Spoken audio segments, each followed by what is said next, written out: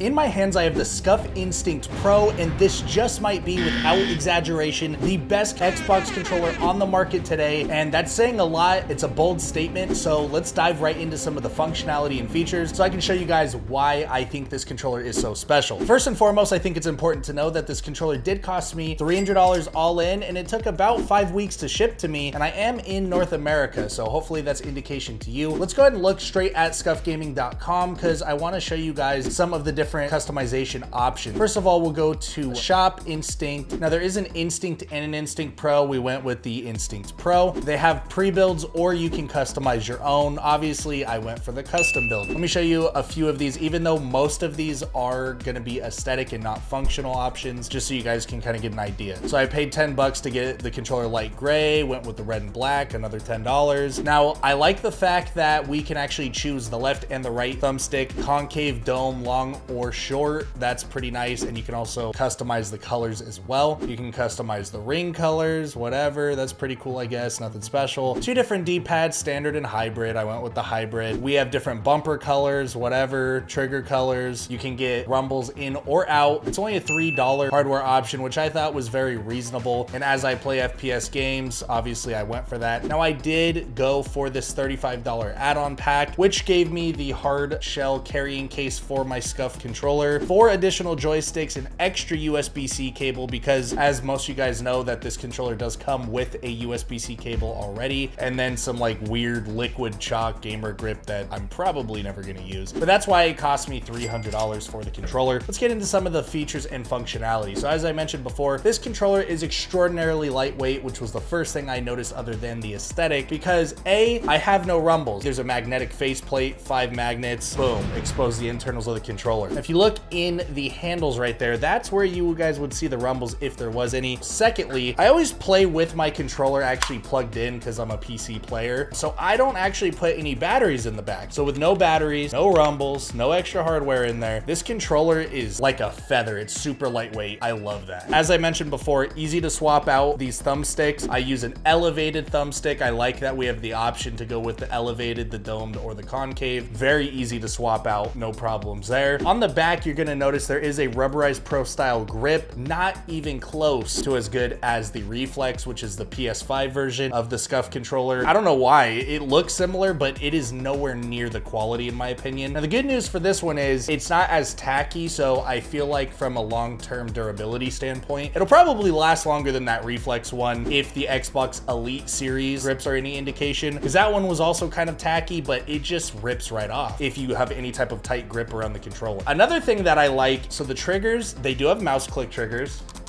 But what's so special about these triggers is there's actually trigger stops in them. Again, we've seen in the Xbox Elite controller and a few other different Xbox controllers trigger stops before. I just love the fact that they add them anyway though, because for example, I remember in 2020 when I was playing Warzone all the time, I was playing with mouse click triggers. When I got into a vehicle and I tried to drive, I couldn't actually drive full speed in the car, and I got my entire team killed because I didn't have the full trigger path. So it's nice to have a trigger stop so you can just quickly flip back, boom, mouse click, and then flip back, boom, you can drive. That was always a good thing to me. So I do love trigger stops. But touching on it again, the mouse click action actually is extremely impressive. With trigger stops, I've not seen or felt such a nice, resistant, and bouncy mouse click with the trigger stop. So I think they did an extraordinary job implementing that. And that's why I'm so high on this controller, I think, is because that feature really impressed me. Another thing that I love is, we've seen this before on Scuf controllers, but they do have an easy profiles button. So this button does allow you to remap these 4 buttons on the back. It is a unique button style system, which we'll cover in just a second. But there's 3 different user profiles. I like to play Halo, I play Apex, and I like to play Vanguard ranked play. And I might have a little bit of a different variation in how I play those games. So it's nice to just with one press of a button, be able to swap profiles based on the different games that I'm playing. That's really nice. Talking about these buttons, so they're not paddles, but they're buttons. First of all, Overall, a little hard to press, I will say that. I do like the size of the button. My hand personally fits nicely in them. I don't like the forward paddle variation where I actually have to use my ring and my middle finger on them. So this is a great style for me where I can, you know, jump, duck, slide, cancel, and then just boom, reload, switch weapons, just all with my middle finger. I think the functionality is great. Little hard to press, like I said, but it also does eliminate a lot of accidental presses. So I think all in all, implemented well, and I adjusted extremely quickly. As far as performance options go, that pretty much covers the basis of them. And granted, $300 all in with that extra bundle is a lot of money, but I will say that I have played the heck out of this controller for several months on a plethora of different games, like I said, including Halo Infinite, Call of Duty Vanguard, and Apex Legends. And I gotta say, performs well. It's holding up fabulously. I really love the execution of all the hardware, and we've tested more than a dozen controllers on the channel. So I've thoroughly and extensively tested out many controllers. I gotta say, this one is one of my favorites right now. If you're new to the channel, make sure you hit the subscribe button so you won't miss any content coming up in the future. Let me know which controller you want to see next. But until we see you on next week's video,